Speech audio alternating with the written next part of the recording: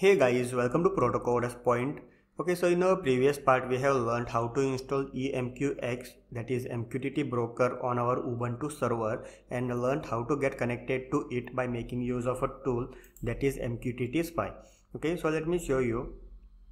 Okay, so this is my server instance. So I'll just copy my IP address. Okay, so new connection. Okay, so here server address, I will just paste my IP address over here. Okay, so let's get connected. Okay, so now you can see without any authentication we are connected to our MQTT broker, and anyone with your IP address can get logged in or get connected to MQTT broker and check out whatever the data or a message is been arriving in your MQTT broker. Okay, so in this tutorial we are going to enable user authentication, where a user has to enter a username and password to get connected to our MQTT broker. Okay, so let's get started. Okay, so let's open our PuTTY terminal and log in into our server. So I'm going to use PuTTY. Okay, so here I need to type my IP address of my server. Okay, and connection strings. Okay, so username is Ubuntu and my ppk file I need to browse over here. Okay, so these are the files that are being used to connect to our server. Okay, so now you can see my PuTTY is been connected to my server instance.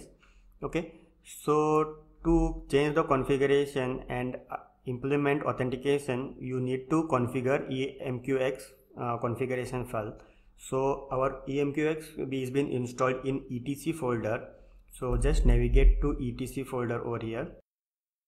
Okay, so now you can just press ls and check out if EMQTT is existing over here or no. Okay, so you can see I have a EMQTT been installed. So just go to that folder. Okay, so ls. So let's check the files that are been in my folder, that is EMQX. So first of all we need to change our emqx.config file, and then later we are going to install a plugin. Okay, so let me show you the thing that we need to change in the plugin folder. Okay, so cd plugin ls. Okay, so over in this plugin folder there is a configuration file by name EMQX Auth Mnesia. Okay, .config. So here we need to change the user name and password. Okay, and in our config file we need to enable or disable anonymous sign in. Okay, so first of all let's go to EMQX configuration. Okay, so I will just take back. Okay, so I will just open my EMQX by making use of VM editor EMQX. Okay, so open this file and these are the list. You can just configure as per your needs. Okay, so for now I just need to disable allow anonymous sign in. Okay, so just search for it. Okay, so here as you can see allow _ anonymous, and it has been true by default. Okay, so you just need to turn it to false. Okay, so just go to insertion mode by pressing I button. Okay, so you can see.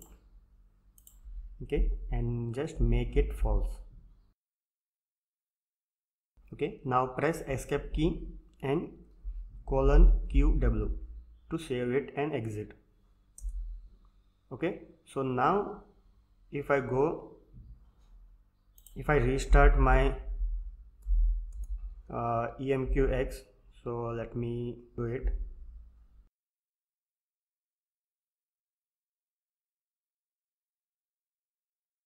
Okay, so now after I configured the EMQX folder file and disabled the anonymous sign in, and I have just restarted my MQTT. Okay, so now let me try to get connected to this without any security. Okay, so I'm just providing IP address over here. and let me get connected. Okay, so you can see it has been showing in red, so anyone cannot access your MQTT broker without user authentication. Okay, so now we need to enable this Mnesia. Okay, so just go to plugin folder and open this file by using VM tool. Okay, so plugin sudo VM editor EMQX _auth _Mnesia. Okay, so here you can see there is user authentication. So over here you just need to remove this comment. Okay, so just go to insertion mode again. Okay, so here you can just edit the username and password as per your needs. So I will just keep it username as admin and password as public. Okay, and make sure there is no space here.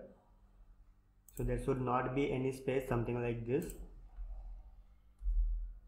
Okay, so just change this and save it by pressing :WQ.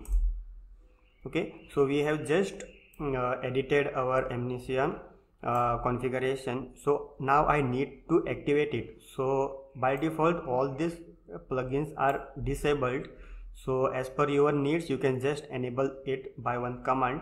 Okay, so now let me enable this Mnesia plugin. Okay, so to enable it, just press EMQX _CTL plugin load EMQX _auth.mnesia. Okay, so here we are going to enable this plugin. Okay, so let's do it. Okay, so you can see a message: the plugin Mnesia was successfully loaded. Okay, so now again I need to restart my EMQX.